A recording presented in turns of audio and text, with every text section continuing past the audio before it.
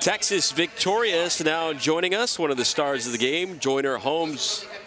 Joyner, I'd love to know what Coach Aston said to you all at halftime, because you came out on fire in the second half, 13 of your 15 points in the second half. What was going on there?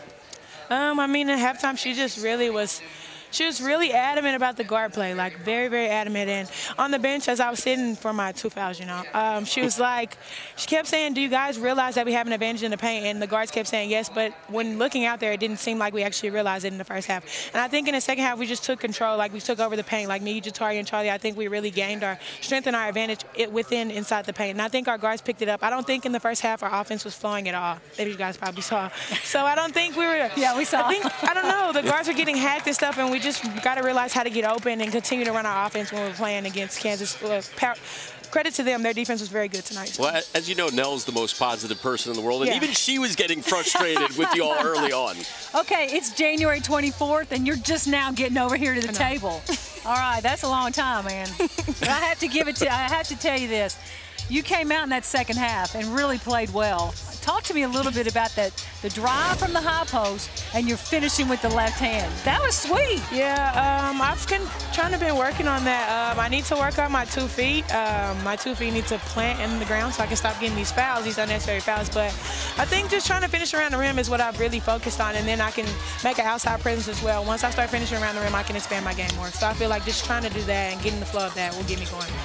What players step up when you have a first half like you did? What players vocally step up in the locker room and try to get the team going? A lot of it was, I would say, me, Suge, and a lot of LaShawn. LaShawn sees a lot, so she's able to talk us through certain things. And LaShawn sees a lot. She's been here for a long time, so I think she kind of knows the game better than a lot of us. And so I think, and me personally, because I was sitting on the bench in the first half, so I saw a lot, and I told my guards what I saw and the post players as well. And I think we came out and executed really well in the second half. So how do you feel your conditioning is right now? Because that is something that you're having to work your way back into. I think I'm getting better game by game. I know Coach always says practice can only do so much, but game reps are really what we need. So I think I'm getting a lot of those, and I think I'm taking advantage of them. 32 points in the last 2 games combined. You feel like you're starting to find your rhythm offensively?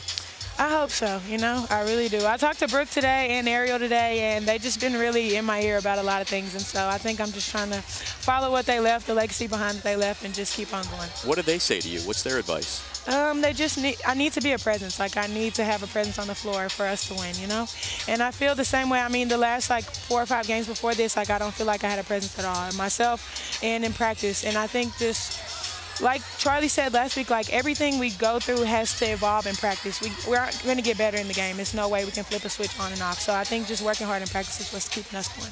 Congratulations on the win, 15 points. And Texas picks up victory, number 16 on the season.